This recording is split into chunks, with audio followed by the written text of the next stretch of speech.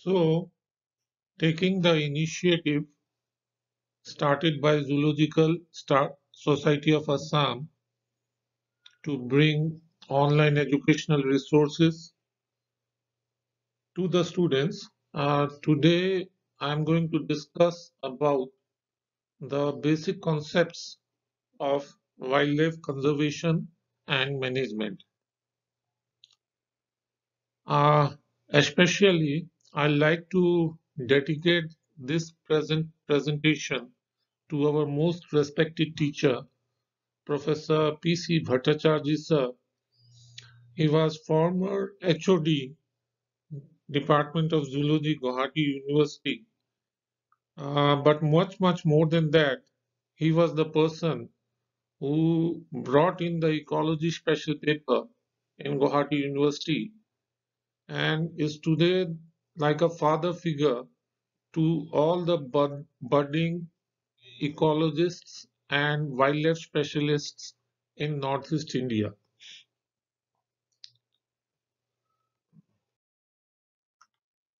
So let us get into the subject. The term conservation was coined by the forester Gifford Pinchot in 1907. Fine. And it was to describe the philosophy that environment must be managed to assure adequate supplies of natural resources for the present and the future generation. Fine. So when we are talking of the present and future generation, this concept is today known as the concept of sustainable development. So it has its origin way back in the year 1907 when Gifford Pinchot described the philosophy that and the environment must be managed to ensure the adequate supplies. The term is derived from the Latin word conservare, which means to save or to preserve or to watch over or to guard. Fine. That is all what we do when we talk about wildlife conservation. We try to save the animals, we try to preserve them for the future generations, we watch over them, we guard them against poaching, and so on.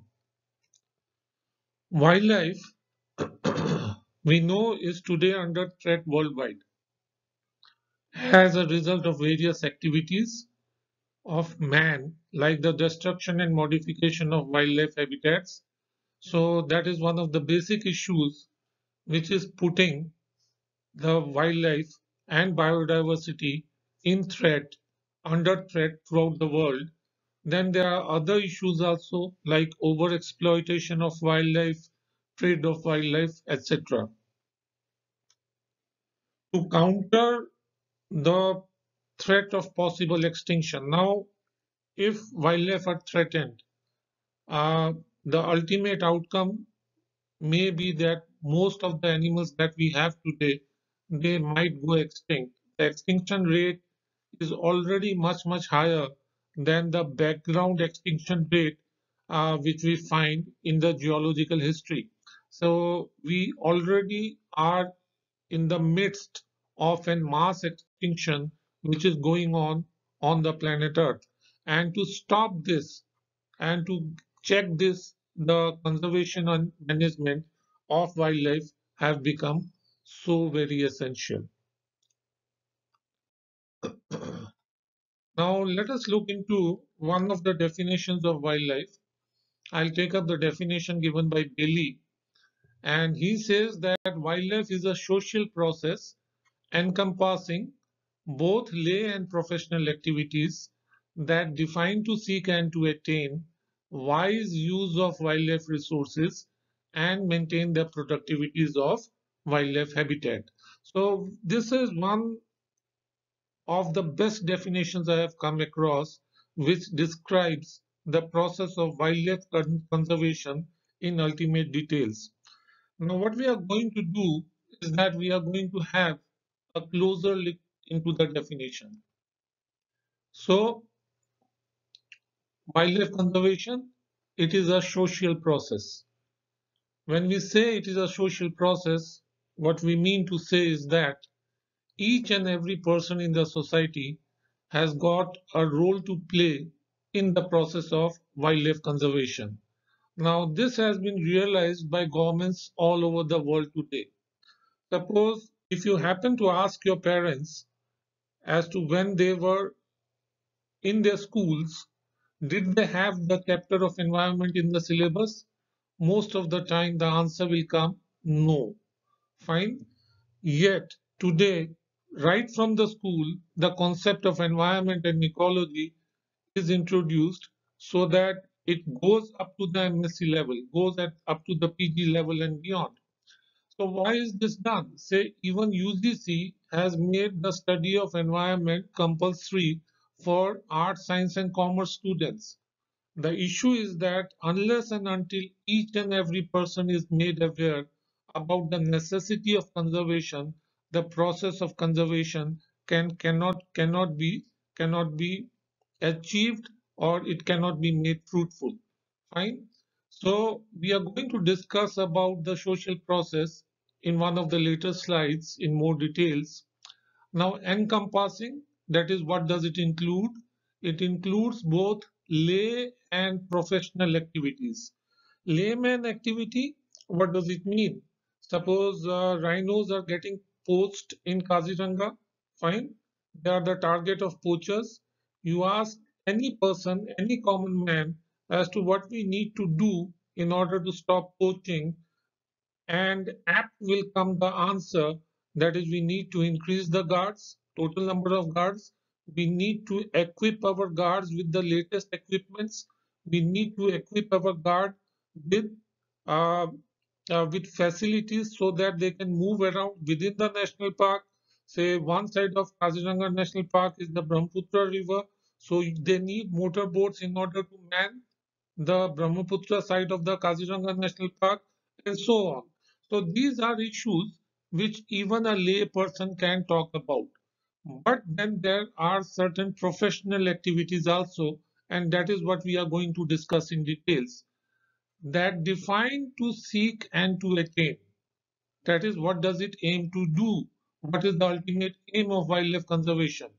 The social process that we are talking of. Well, it is the wise use of wildlife resources and maintain the productivities of wildlife habitats. So we need to ensure that we have a sustainable wildlife population within the reserves, and if we need to have that, wildlife always will be conserved in the wildlife habitats. It cannot be conserved in vacuum. So basically, if the productivity of the wildlife habitats is maintained, then only will we have the appropriate wildlife resources that we are aiming for, and only then will we be able to use them for our benefit. For our benefit doesn't mean that we need to go and kill them. No, that is not what I am trying to say. Say if we have enough of the wildlife, then definitely the ecosystems are getting conserved within the protected areas. The areas are open to tourism, from where we can earn a substantial amount of revenue and so on. So basically, let me repeat it: social process, including both layman and professional activities, defined to seek and to attain. But what do we try to achieve?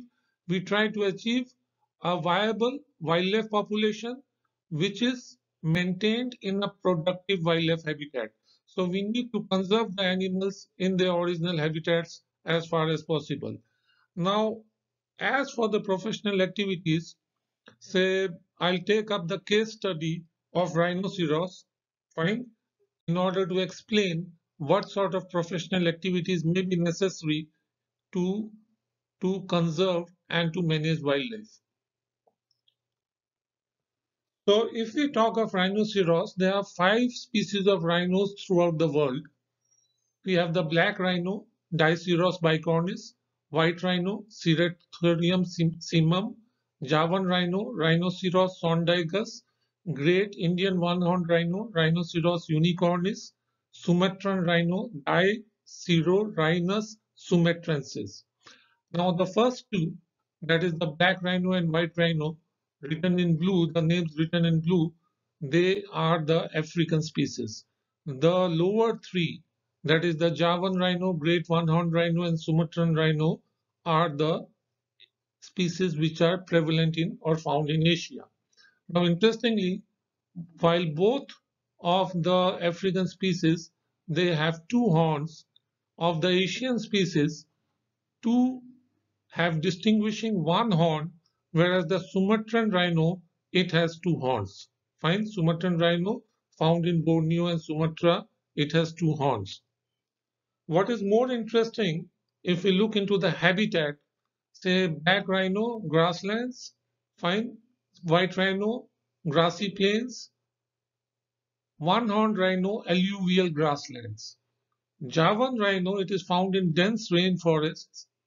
Sumatran rhino, forests with thick vegetation.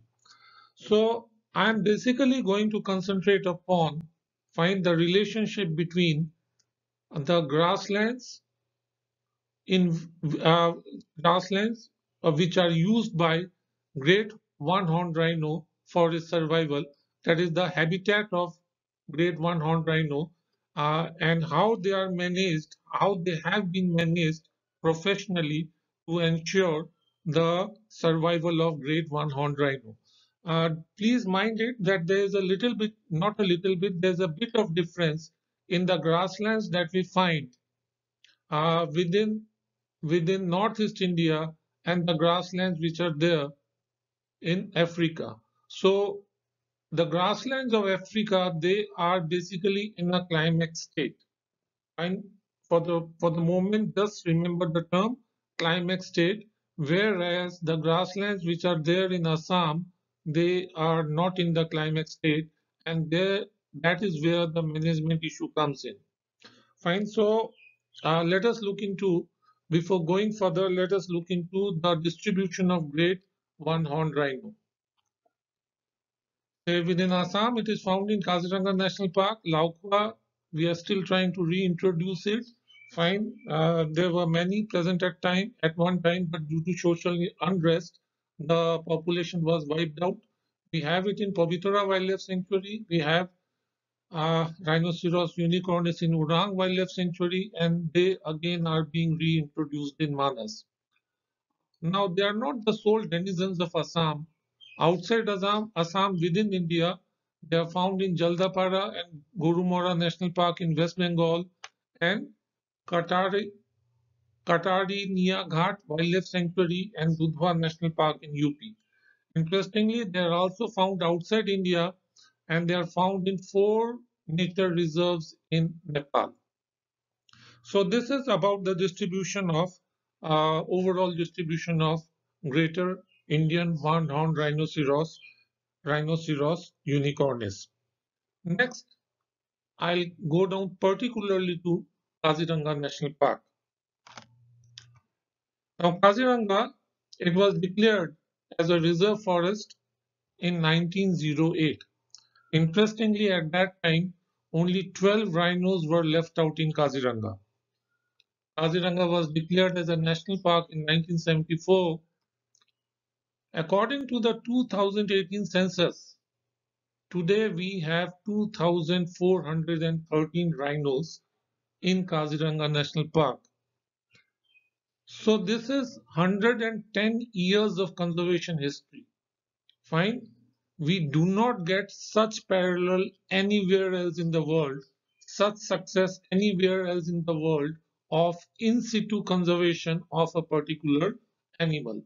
From 12 rhinos, today we are talking of 2,413 rhinos in Kaziranga National Park alone. So the issue is that, say, even though rhinoceros is found, say, outside Assam or maybe outside India also, why is it that people are so attracted to Kaziranga National Park? Fine, there are two basic issues. One is that Kaziranga holds 80% of the rhino population of the world. That is point number one. And it is a place where we find the big five animals. Now, this has been made possible. This has been made possible how? By burning, controlled burning of the grasslands. It is a very, very old practice, and it is believed that it has been practiced for almost a century now. Fine, burning, controlled burning of the grasslands every year. Every year in around the end of January, the grasslands they become more or less dry, and it is after that the forest staff they practice controlled burning of the grassland. Now, why is it done? It is done to arrest the process of succession. It is done to arrest the process of succession so that succession doesn't take place. What is it? We are coming to it in the next slide. So we keep the definition intact. And what is succession? Succession basically is the replacement of one ecological community by another ecological community at the same place over a period of time until a final community comes in place which stabilizes with the prevailing environmental conditions of the area. Fine. So we are having the same place, same area that we are talking of, and initially we have a community which comes and establishes, and that is known as the pioneer community, and that will be replaced by a second community, that may be by a third, and ultimately a final community comes in place, which is known as the climax community, and this community stabilizes with the prevailing environmental conditions of the area. Say, for example, if we start with bare land, nothing is there. Fine, this is a simple example. The first that may come are the grasses. They will be replaced maybe by herbs. Fine, perennial plants and herbs. They may be replaced by shrubs. They will be replaced by shrubs and ultimately by trees. Fine. Now the problem with Rhinoceros unicornis is that the issue with Rhinoceros unicornis is that it is a denizen.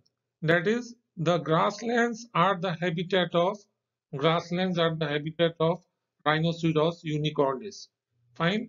And the grasslands, the alluvial grasslands of Northeast India, they are the habitat of Rhinoceros unicornis, and these grasslands are not in the climax state. These grasslands are not in the climax state. If we compare, if we refer to the grasslands which are present in Africa, fine, those grasslands are in the climax state. That is, they are not going to change into anything else. But if we do not burn the grasslands out here, slowly over a period of time, the grasslands will be totally wiped out, and what we will get is a forest land. And Rhinoceros unicornis, as such, does not survive in forest land. It visits forest land, but it basically needs grasslands to survive. So, this sentence has been taken from Government of Assam Forest Department website as to why is the burning carried out to facilitate growth of new palatable sprout. Fine. Uh, after we burn the grasslands, the new grasses which come out, they're quite palatable to a variety of animals and arrest succession of woody species. We do not want the woody species or woodlands to invade the grasslands. Fine. For that reason, grasslands are burned in a planned and predetermined manner. So this is the controlled burning of grassland. Now comes the issue that how are we going to burn the grasslands? Fine, so that the other animals are not affected. When are we going to burn the grasslands? Fine, which are the areas in which we will burn the grasslands? Now, these are issues that cannot be decided by a layman. So this is an example of professional activity of wildlife conservation. Fine. So social process. Now we are going to look into the fact as to when we say that wildlife conservation is a social process, fine. what do we really mean by it?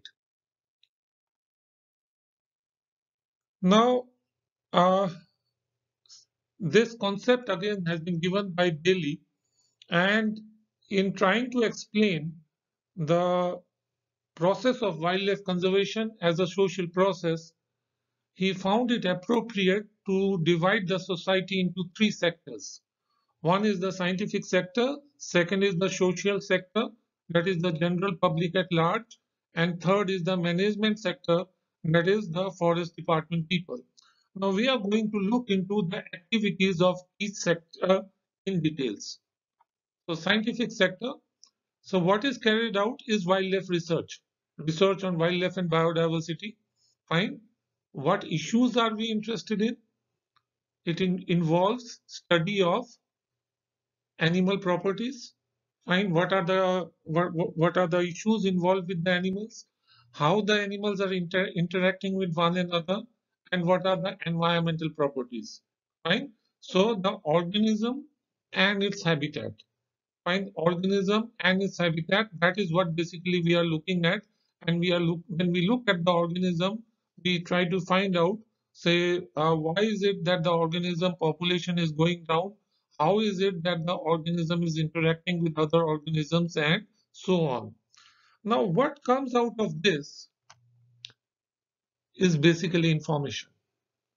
Fine. So wildlife research gives us information that if something is wrong, what is wrong and why is it that it is wrong. Now, what to do with the information? Fine. The information is passed on to the society. The information is passed on to the society and it goes into the education of the society. Fine. When we say education, education here is carried out basically by non-formal or informal means. Fine.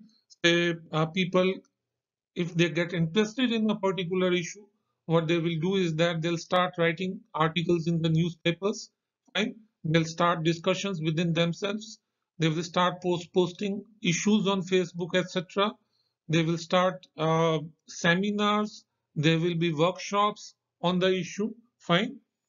And all these things will be dependent on economics. Say people discuss about the practicability of a issue. Say all information that is coming from wildlife research, it is not necessary that it will see the light of the day or it will be turned into reality in terms of conservation. Now, if the economic condition at that time is not very good, then as much education as you give, it is not going to lead to a public policy. However, if economics is strong enough, people have been educated enough, people have been made aware about a situation, made aware about the necessity of a situation, then what we have is a very strong public policy. And this public policy is again affected by history and culture. Say, if we take the case of Assam, so we have a very long history of conserving the rhino.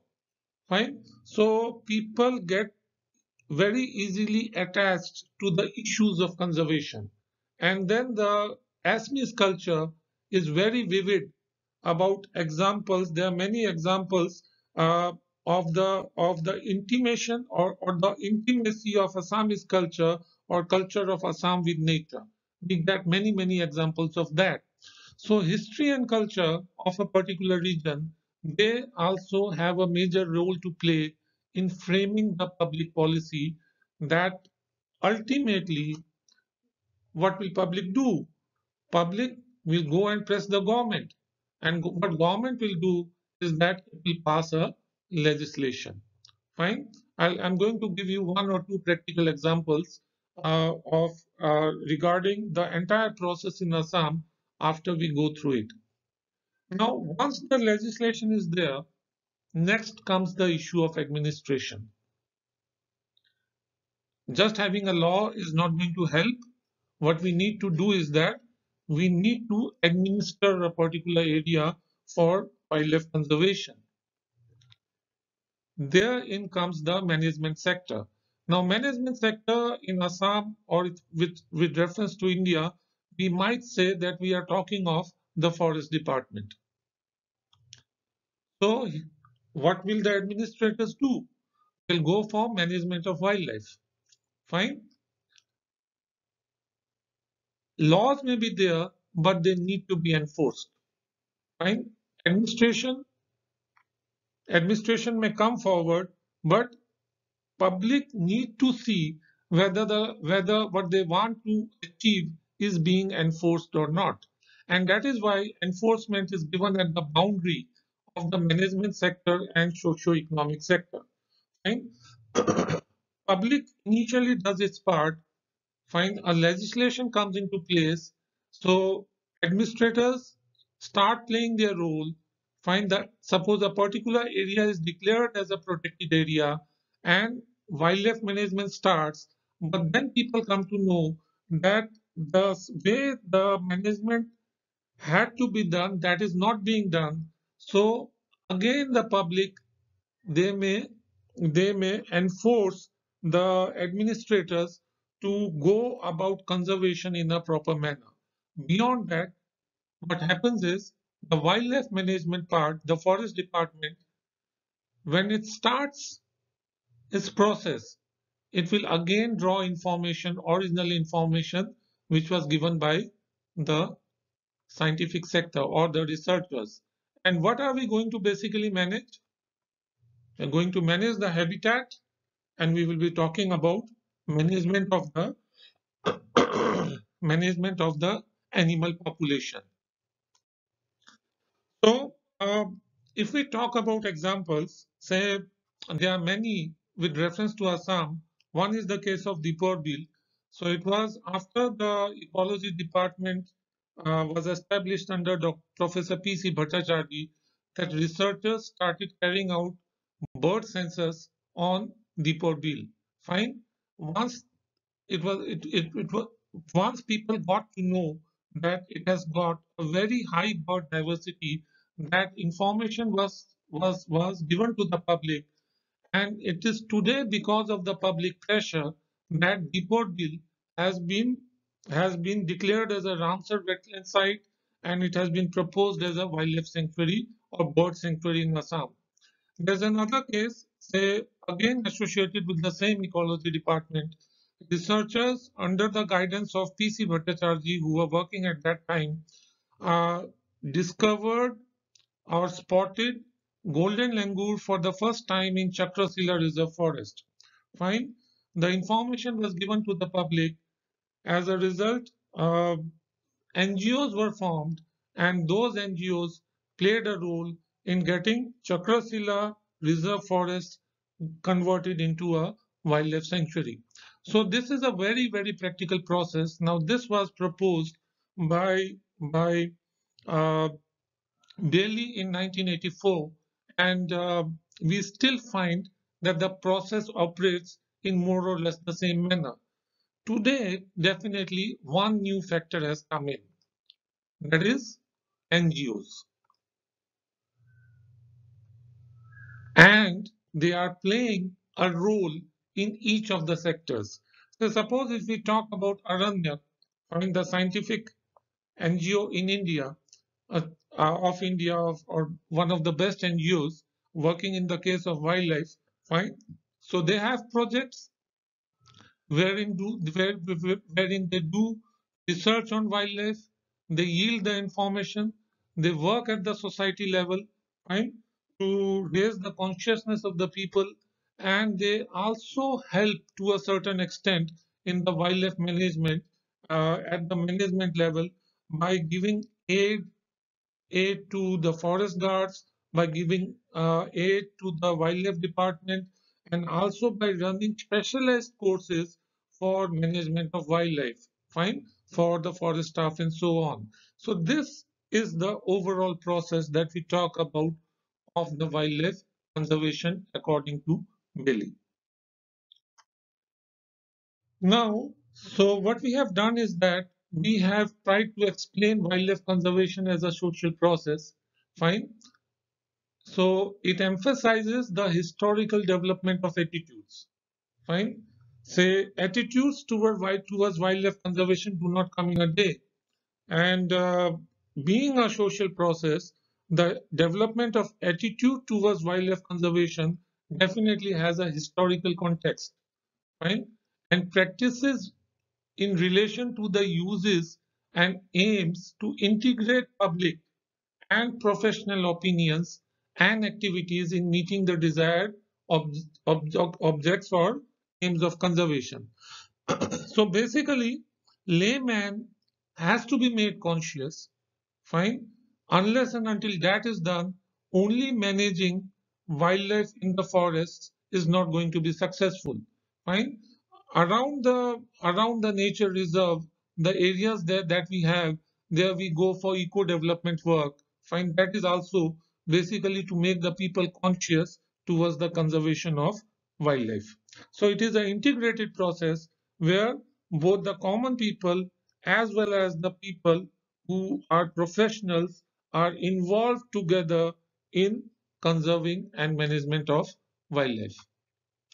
Now, interestingly, many problems of conservation turn out on close examination to be not technical problems. That is the main issue.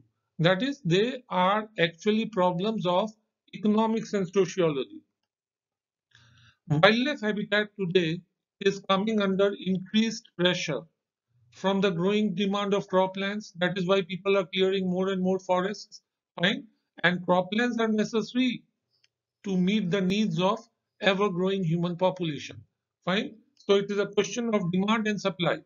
So human population is increasing. There's a need for more food, and need for more food presses people to cut down the forests, fine, and convert them into croplands. In many instances of wildlife conservation, we do not need a great insight to discover why a population is declining and what needs to be done. Fine. If not immediately practicable, are at least theoretically specifiable. In certain cases, although the practice may be a bit difficult at the moment, but we are able to pinpoint the causes as to why a population is declining, basically of population pressure, fine, and theoretically at least we can specify as to what needs to be done in order to achieve the desired goals. The main difficulty lies in persuading people to take appropriate action. Right? So that is the main issue with wildlife conservation. That is, we need to persuade people, we need to interact with people, we need to raise their consciousness, and only after that is achieved can the process of wildlife conservation become a success and a reality. Objectives of wildlife conservation: to conserve the genetic resources. So conservation, we try to conserve the gene pools. Right? If we ensure that the gene pools are conserved in an appropriate manner, they are not polluted, they are not contaminated, then only can we ensure that evolution is taking place in a normal manner. Say, for example, there are wild buffaloes in Kaziranga National Park, and on the side of the Kaziranga National Park, towards the shore areas, towards the Brahmaputra, we have the kutis. Now, these buffaloes are feral in nature, basically, and they are known to interbreed with the wild buffaloes of Kaziranga National Park. If that goes on happening for a long time, then definitely the gene pool of the wild buffaloes inside KNP will get contaminated to a certain extent. So we need to conserve the genetic resources. To gain material benefit from wildlife, this we have talked about. Say we are not talking of directly killing the wildlife. No, that is not allowed in India. Material benefit in terms of the whole ecosystem conservation and the services. If we conserve the whole ecosystem, there are a lot many services which ecosystems provide to us. Fine, and along with that, tourism generates a lot of revenue. To reduce material damage from wildlife. Now that has become a big issue today, that is man-animal conflict, and how do we manage it How do we go about it? That is, reduce the man-animal conflict so that the damage from wildlife is reduced. That is also one of the main objectives of wildlife conservation. To restore degraded wildlife ecosystems in their natural state. If certain areas have been degraded, fine. So we need to restore them in their natural state so that we can, so that the wildlife flourishes there once again. So that is what we are trying to do in Manas National Park today. Say during the social unrest period earlier, the entire rhinoceros population was wiped out, and now we are trying to reintroduce, rhinos out there so that the ecosystem thrives once again. To regulate and improve socio-economic practices of societies affecting wildlife areas. Fine. So we need to make the society aware, and the socio-economic practices of the societies must be just, must be must be conducive to the practice of conservation. That is what we need to regulate and improve. So these are the basic objectives of wildlife conservation. Now, wildlife management, I'm going to take up the definition given by Cogley. Fine. He finds that there are three main issues in population management of wildlife. First is conservation. Conservation is what? Treatment of small or declining or ecologically extinct population in order to raise its density. Now, the question of now, when we talk of extinction, extinction basically is of three main types. There are many other types which have been delineated, but for the time being, three types will do. Biological extinction, fine. Say dinosaurs, one time they were present on planet Earth, but today no longer found, so they are biologically extinct. Second is regional extinction. Say cheetah, at one time it was found in India. Today it is extinct from India. It is restricted to the African zone. And ecological extinction. For that, we need to understand as to what we mean by ecology. Now, we define ecology very simply as the relationship between animal and its environment, organisms and its environment. What it means to say is that organisms, they they affect the environment, and if the the environment in turn produces an effect on the animals and plants. And so that is what ecology is. Say on one hand we have the organisms, and the second hand we have the environment, and there is a relationship between the organisms and the environment. So what we mean to say is that, say, the organisms uh, affect the environment, and the environment in turn affects the organisms. Now, somehow, if the population of a particular species goes down, falls down, what happens is that it loses the capacity to affect the environment, and it comes to lie at the mercy of the environment. Fine, that is when we call a particular population to be threatened. Fine, that we are going to talk of in a different lecture as to what do we mean by threatened species. Fine. So if the population comes to lie at the mercy of the environment, then the process of ecology definitely is no longer operating, because the organism is unable to modify the environment to suit its own purposes. In that context, it is sometimes said that the population has become ecologically extinct. And what we need to do is that in conservation, we need to raise its density to a level that the interaction again builds up. Second is sustained yield harvesting. This is not practiced in India. Say the exploitation of a population to take from it a sustained yield. Fine. Say suppose we plant, say, Oryza sativa rice in 1 acre of plot. When the rice is mature, we we harvest the rice from the entire area. That is known as harvesting in botany. Suppose we have around 25 deer in one particular area, and if we kill all the 25 deer, that definitely is not harvesting.